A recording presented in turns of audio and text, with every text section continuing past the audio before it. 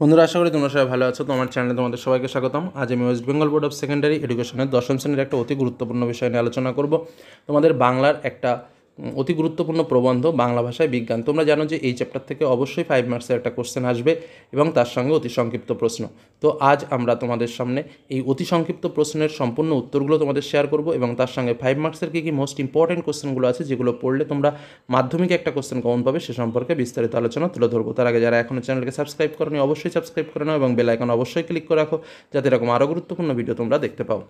বন্ধুরা, শুরু করা যাক আজকের আলোচনা। আমরা যে বিষয় নিয়ে আলোচনা করব তোমাদের একটা বাংলা প্রবন্ধ, বাংলা ভাষায় বিজ্ঞান। তো এর আগে আমি তোমাদের বাংলা ভাষায় বিজ্ঞান প্রবন্ধের সম্পূর্ণ অক্ষরভিত্তিক বর্ণনা তোমাদের তুলে ধরেছি, যার লিঙ্ক আমি ডেসক্রিপশন বক্সে তোমাদের সামনে তুলে ধরবো। প্রথমে আমি বলবো সেই ডেসক্রিপশনের বক্সের লিঙ্ক দেখে টোটাল বাংলা ভাষায় বিজ্ঞান প্রবন্ধটা একবার সম্পূর্ণরূপে শুনে নাও, তাহলে দেখবে অনেক টাইপের অতি সংক্ষিপ্ত প্রশ্ন যেটা তোমাদের পরীক্ষা আসতে পারে সেই প্রশ্নগুলো তোমরা কিন্তু সেখান থেকে অনেকভাবে শিখে যেতে পারবে। এবং আজ আমি তোমাদের সামনে অতি সংক্ষিপ্ত প্রশ্ন যেগুলো আছে তার সম্পূর্ণ নোটসটাও তুলে ধরছি এবং তার সঙ্গে 5 মার্কসের যে কোশ্চেনগুলো তোমাদের 2021 সালে মাধ্যমিক পরীক্ষা তোমরা যারা দেবে তাদের জন্য গুরুত্বপূর্ণ যে প্রশ্নগুলো রয়েছে সেই প্রশ্নগুলো তুলে ধরবো। মনে রাখবে তোমাদের বাংলা ভাষায় বিজ্ঞান এবং আরও একটা যেটা রয়েছে প্রবন্ধ, সেটা হলো হারিয়ে যাওয়া কালিকলম। এই দুটো পাঠের দিয়ে তোমাদের দুটো প্রশ্ন আসবে, তোমাদের যে কোনো একটা প্রশ্ন তোমাদের লিখতে হবে। তো তোমরা যারা বাংলা ভাষায় বিজ্ঞান ভালোভাবে পড়বে তারা ভালোভাবে বাংলা ভাষায় বিজ্ঞানটাকে কমপ্লিট করবে এবং যারা হারিয়ে যাওয়া কালিকলম পড়বে তারা হারিয়ে যাওয়া কালিকলমটা ভালোভাবে প্র্যাকটিস করবে। আমি তোমাদের সামনে দুটোই তুলে ধরবো। তো আজ বাংলা ভাষায় বিজ্ঞান প্রথম তোমরা অতি সংক্ষিপ্ত প্রশ্নগুলো যেগুলো আসতে পারে সেগুলো একটু দেখে নাও। তো প্রথম প্রশ্ন, বাংলা ভাষায় বিজ্ঞান প্রবন্ধটি কোথা থেকে নেওয়া হয়েছে? তো রাজশেখর বসুর স্বনামে লিখিত একটা বিখ্যাত বিজ্ঞানমূলক প্রবন্ধ গ্রন্থ যেটা বিচিন্তা থেকে এই বাংলা ভাষায় বিজ্ঞান প্রবন্ধটি নেওয়া হয়েছে। আরেকটা কথা মনে রাখবে, রাজশেখর বসুর ছদ্মনাম কি? সেটা হলো পরশুরাম ছদ্মনামে কিন্তু রাজশেখর বসু তার বিভিন্ন প্রবন্ধ বা গল্পগুলো লিখতেন। তারপরে চলে আসো আরেকটা কথা, তোমরা অনেক সময় বড় কোশ্চেন লেখার সময় কি করো, মানে কবি বা লেখক বলে রাখো, কিন্তু মনে রাখবে যারা প্রবন্ধ লেখেন তাদের প্রাবন্ধিক বলা হয়, অর্থাৎ যে কোনো প্রশ্নের উত্তরে তোমরা সবসময় প্রাবন্ধিক বলে উল্লেখ করবে। তারপরে দেখো, প্রবন্ধে যাদের জন্য বাংলা বিষয়ক গ্রন্থ লেখা হয় তাদের কটি শ্রেণীতে ভাগ করা যায়, কি কি? তো তাদের দুটি শ্রেণীতে ভাগ করা যায়। এক হলো যারা ইংরেজি জানে না বা অতি অল্প জানে, এবং আরেকটা হলো যারা ইংরেজি জানে এবং ইংরেজি ভাষায় অল্পাধিক বিজ্ঞান বই পড়েছে। পরে কোশ্চেন, কোন শ্রেণীর পাঠকদের বিজ্ঞানের সঙ্গে পূর্ব পরিচয় নেই? উত্তর হচ্ছে প্রথম শ্রেণীর পাঠকদের বিজ্ঞানের সঙ্গে পূর্ব পরিচয় নেই। চলে যাবো তার পরে কোশ্চেন, প্রথম শ্রেণীর পাঠকদের মধ্যে কারা রয়েছে? প্রথম শ্রেণীর পাঠকদের মধ্যে রয়েছে অল্প বয়স্ক ছেলে মেয়ে, অল্প শিক্ষিত বয়স্ক লোক। পরে কোশ্চেন, প্রথম শ্রেণীর পাঠকেরা কি কি ইংরেজি পারিভাষিক শিখেছে? টাইফয়েড, আয়োডিন, মটর, ক্রোটন এবং জেব্রা। প্রথম শ্রেণীর পাঠকেরা কি কি স্থূল তথ্য জানে? জল আর কব্বুর উবে যায়, পিতলের চাইতে অ্যালুমিনিয়াম হালকা, লাউ কুমড়ো গাছে দুরকম ফুল হয়। এই বিষয়গুলো জানে হচ্ছে প্রথম শ্রেণীর পাঠকেরা, স্থূল তথ্য। তারপরে কোশ্চেন, কোন শ্রেণীর পাঠক ইংরেজি ভাষার প্রভাব থেকে মুক্ত? উত্তর হচ্ছে প্রথম শ্রেণীর পাঠকেরা ইংরেজি ভাষার প্রভাব থেকে মুক্ত। পরে কোশ্চেন, ছেলেবেলায় প্রেবন্দিক কার লেখা বাংলা জ্যামিতি বই পড়েছিলেন? উত্তর হচ্ছে ব্রহ্মমোহন মল্লিকের লেখা জ্যামিতি বই পড়েছিলেন। কার পক্ষে ধুতি পরা অভ্যাস করা কঠিন?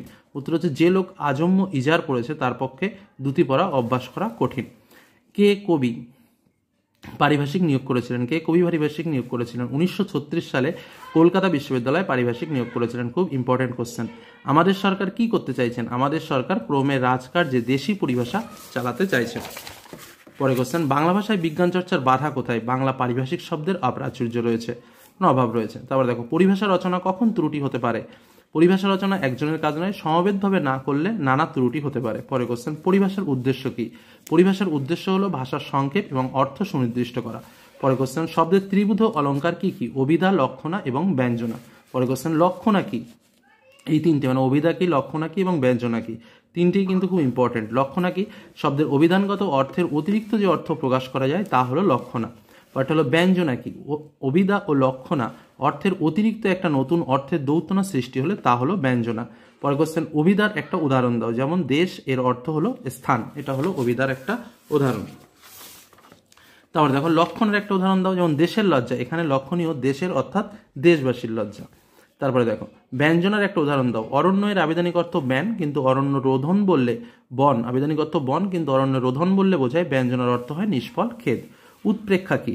নিকট সাদৃশ্যের জন্য উপমেয়কে উপমান বলে প্রবল সংশয় হলে তাকে উৎপ্রেক্ষা অলঙ্কার বলা হয়।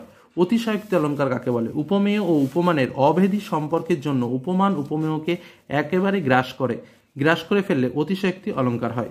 একটি আলংকারিক উক্তির উদাহরণ দাও। হিমালয় যেন পৃথিবীর মানদণ্ড, এটা হলো একটি আলংকারিক উক্তির উদাহরণ। কোথায় পপুলার সায়েন্স লেখা সুসাধ্য? উত্তর হচ্ছে ইউরোপ আমেরিকায় পপুলার সায়েন্স লেখা সুসাধ্য। পরের কোশ্চেন, স্যানিটাইজ পেপারের বাংলা অনুবাদ কি হয়? উত্তর হচ্ছে স্পর্শকাতর কাগজ বা সুগ্রাহী কাগজ লিখলেও কিন্তু এখানে ঠিক হয়। পরের যে প্রশ্নটা রয়েছে, মহাকবি কাকে বলা হয়? তো মহাকবি কাকে বলা হয়? মহাকবি কালিদাসকে বলা হয়। পরের কোশ্চেন, হিমালয় যেন পৃথিবীর মানদণ্ড, কার উক্তি? উক্তিটি হলো কালিদাসের। পরের কোশ্চেন, বৈজ্ঞানিক প্রসঙ্গের ভাষা কেমন হওয়া উচিত?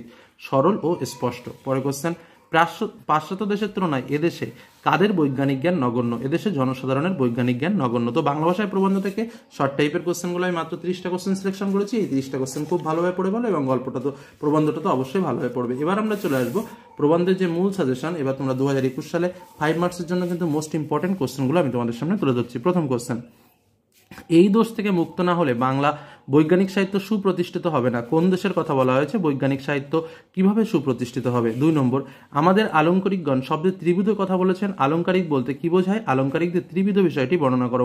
Most important question.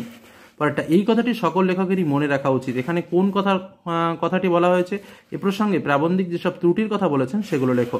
পরের কোশ্চেন, প্রীতির সহিত মাতৃভাষার পদ্ধতি আয়ত্ত করতে হয়। কোন শ্রেণীর পাঠক সম্পর্কে এই উক্তি? তার এই মন্তব্যের কারণ কি? পরের কোশ্চেন, তাদের মোটামুটি 2 শ্রেণীতে ভাগ করা যায়। তাদের বলতে কাদের কথা বলা হয়েছে? 2 শ্রেণীর পরিচয় দাও। দেখো, এই প্রশ্নগুলো যেগুলো তোমাদের সামনে তুলে ধরছি অবশ্যই করে প্র্যাকটিস করো। তো দেখো, পাশ্চাত্য দেশের তুলনায় এদেশের জনসাধারণের বৈজ্ঞানিক জ্ঞান নগণ্য, লেখকের এমন বক্তব্যের কারণ কি? পরের কোশ্চেন, অল্পবিদ্যা ভয়ঙ্করী প্রবাদটির প্রবন্ধ অনুসারে কিভাবে প্রমাণিত হয়? এর সপক্ষে যুক্তি দাও। তারপরে, এরকম ভুল লেখা সাধারণ পাঠকের কাছে অনিষ্টকর। কোন লেখাটা ভুল, তা কেন অনিষ্টকর? পরে একটা, এতে রচনা উৎকট হয় কেন? এর প্রতিবিধান কল্পে কি করা যেতে পারে? পরে কোশ্চেন, তার জন্য উপযুক্ত ব্যবস্থা করা আবশ্যক। কেন ও কিসের জন্য উপযুক্ত ব্যবস্থা করা আবশ্যক? পরে কোশ্চেন, কলকাতা বিশ্ববিদ্যালয়ের পরিভাষা সমিতি সম্পর্কে আলোচনা করো। 11টি কোশ্চেন আমি তোমাদের সামনে সিলেকশন করে দিয়েছি। এই 11টি কোশ্চেন তোমরা যদি কমপ্লিট করতে পারো, তোমরা এটা শিওর যে এখান থেকে কিন্তু 5 মার্কসের একটা কোশ্চেন ইজিলি লিখতে পারবে। অতএব এইভাবে ছোট ছোট পার্টের মধ্যে দিয়ে কিন্তু তোমরা তোমাদের পার্টগুলো শেষ করো। আর প্রথমেই আমি বললাম যে সম্পূর্ণ ব্যাখ্যাধর্মী প্রবন্ধটার সম্পূর্ণ অক্ষরভিত্তিক ব্যাখ্যা কিন্তু আমি তোমাদের দিয়ে দিয়েছি। যারা দেখোনি তারা অবশ্যই ডিসক্রিপশন বক্স থেকে বা চ্যানেল প্লেলিস্ট থেকে তোমরা দেখে নিতে পারো। তো আলোচনাটি ভালো লাগলে অবশ্যই লাইক করো, বন্ধুদের সঙ্গে শেয়ার করো, এবং অবশ্যই প্রশ্নগুলো কমপ্লিট করে পড়ে ফেলো। তো আজকের মতো এখানে শেষ করলাম। ধন্যবাদ।